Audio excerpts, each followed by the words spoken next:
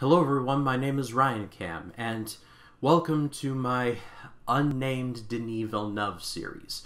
With the remake of Dune coming out October 22nd, I wanted to review as many Denis Villeneuve movies as I possibly could, and I'm going to be covering from his first movie, which really announced him to the world, to Blade Runner 2049 and everything in between. I'm not going to be calling this series Villeneuve Month, because the last time I called something a month, it was Nolan Month, and it turned out to be Nolan 3.5 months. Stupid virus. So for the sake of not wanting to emit bad vibes into the world, I'm just going to say this is my Denis Villeneuve series. So let's kick things off by talking about Polytechnique. This was released in 2009. It was directed by Denis Villeneuve, and this is based on a truly horrible incident. In 1989, a lone gunman shot up the Montreal Polytechnique University, killing 14 women. And this movie documents the entire incident from beginning to end. I don't know if you can tell from my voice, but when it comes to movies like this, especially involving mass shootings, I really don't know how to approach it because I know it's a work of fiction. However, this is based on a real tragedy that actually happened, so I don't know if my review is going to be something that says, hey, this covered it well, or this covered it not so well. Because to be completely honest, I had no idea this was even a thing until I started preparing for this video series. So if I forget something, or if I say, oh, this was really good, and it turns out it wasn't, I don't want to apologize in advance, but I just want to say this is coming from someone who has no prior knowledge of this incident. When preparing for this review, I did my research into how it came about, and some of the filmmaking and etc., and I also take a look at other reviews, including like print reviews and reviews online, and things on Letterboxd. And there were some reviews on Letterboxd that said something to the tune of, this movie should have never been made because it is a movie about a mass shooting. And to a certain extent, I can understand why, and I can understand where these reviewers are coming from.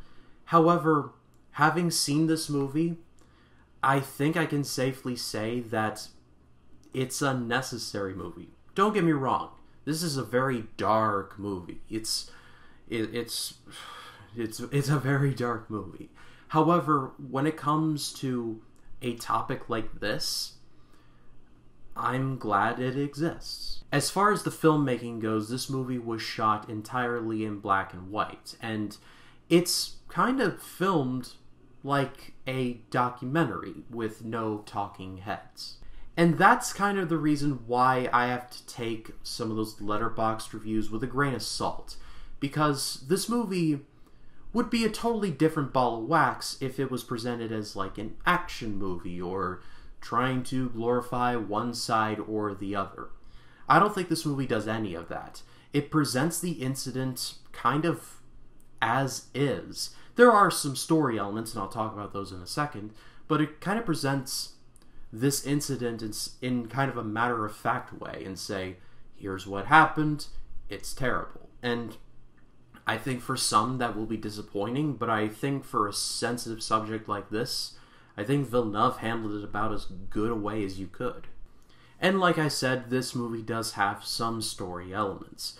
It specifically follows the killer himself, these two girls named Valerie and Stephanie, and this man named Jean-Francois.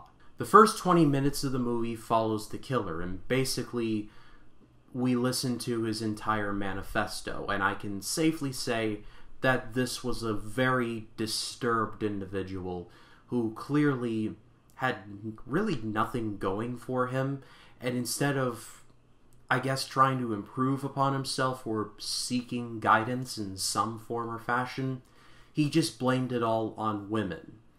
Yeah, this is the type of scum we're dealing with. Hearing this manifesto just made me really mad, because it just really did, and he called upon certain historical figures like Caesar and talked about how men ruled the world and now it's being taken away from us. It's just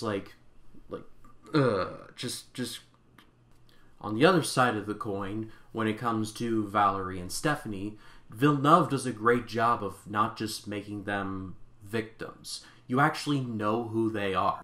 And there is a through line throughout where Valerie, after she applies for the scholarship and gets it, it's a conversation of, oh, you're going to be working hard for the rest of your life. Do you want a family or something like that? And she's like, I'm not so sure I want that. It was honestly very intriguing. For a movie that is only an hour and 17 minutes long, Villeneuve did a great job of taking several story arcs and putting it into a very small package. There are certain things in the plot that I don't want to spoil because I do recommend you all check this movie out, as disturbing as it is. However, let's just say that Jean-Francois is an incredibly tragic character, and the actor who played him, let me pronounce his name correctly, Sébastien Huberdeau, boy, I suck with names, did a really, really good job with it. And how what happens to Jean-Francois is really, really tragic. Again, no spoilers. And like I said, this movie does involve a mass shooting, and a good chunk of the movie is, well, we're basically in ground zero as this whole thing is happening. And it's not fun. It really is not. I do recommend that you all check this movie out. However, go into this knowing what you are going to be watching. Don't go into this as light viewing. Be like, I've got an hour to kill. This movie Polytechnique, I wonder what that's all about.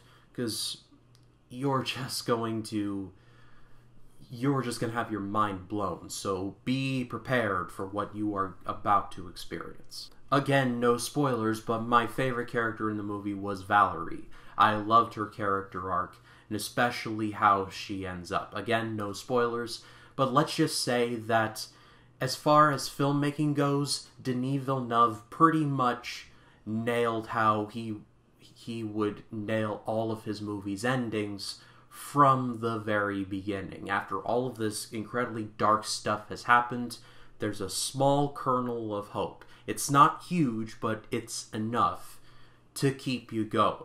And there's more than a kernel of hope at the end of this. And at the end of the day, I'm not sure if I'm doing this movie justice, and I'm not even sure if I'm recommending it per se. All that I am saying is that if you do feel compelled to watch this, I do recommend it. Be wary of what this material is about. This is about a mass shooting. It will be very uncomfortable.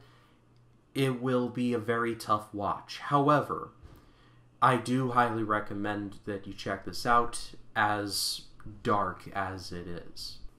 Oh boy, that was, oh wow.